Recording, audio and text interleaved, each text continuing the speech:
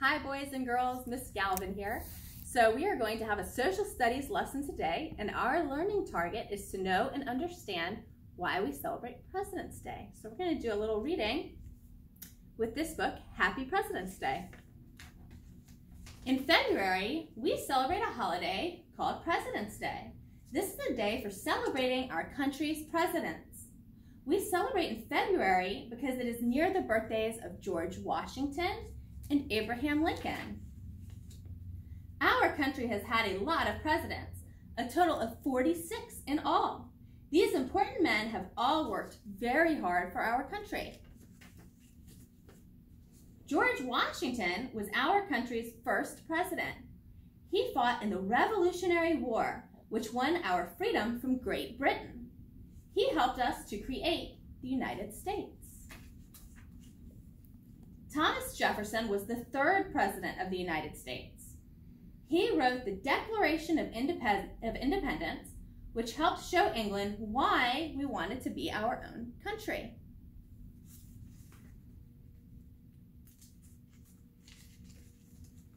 Abraham Lincoln was our 16th president. He led our country during the Civil War, when our country wanted to split in two, but he kept our country together, united as one. Theodore Roosevelt was the 26th president of the United States. He loved the outdoors and helped protect lots of land, helping to create our national parks. Our 32nd president was Franklin D. Roosevelt. He helped our country make more jobs when it was very poor. He was the only president to be elected for 3 terms. He led our country through World War II.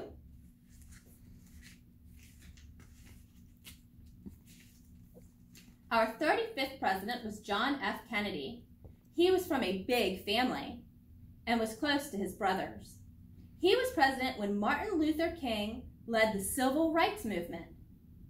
He too wanted people to treat each other equally. Ronald Reagan was our 40th president. Before he was president, he was a famous actor. He helped fix our economy and also helped tear down a giant wall in Berlin, Germany.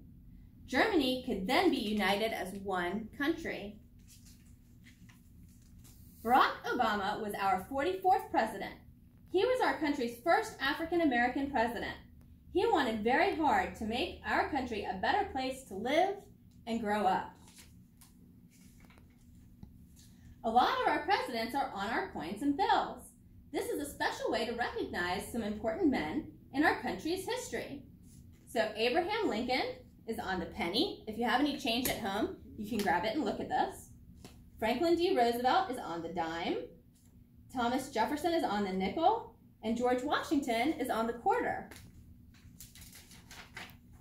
And if you look at your dollar bills, if anyone has any cash, a $1 bill has George Washington on it. The $5 bill has Abraham Lincoln on it. A $20 bill has Andrew Jackson on it. And a $50 bill, well, that's a lot of money, has Ulysses S. Grant on it.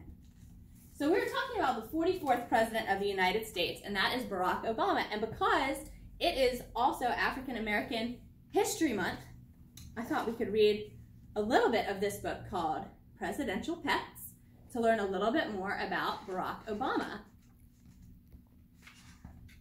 So Presidential Pets by Laura Driscoll. New life, new pet.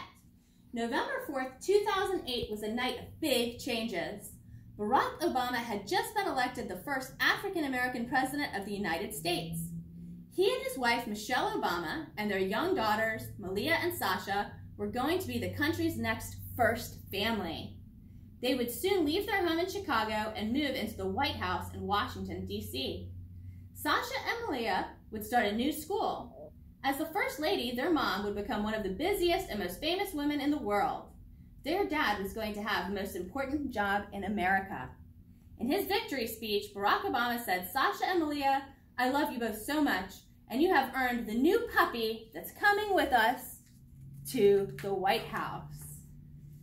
This was big news for Sasha and Malia, But over the years, first families have had all kinds of pets. Dogs, cats, mice, snakes, birds, elephants, sheep, horses, a hyena, a hippo, and even an alligator. Only 3 presidents in U.S. history did not have a pet in the White House. So why have pets been so popular with first families? Maybe it's because pets can make a big house, like the White House, feel more like a cozy home. Pets can force a busy president to make time for fun, and pets can give friendship to someone doing a hard and sometimes lonely job. Can you guess the most popular White House pet over the years?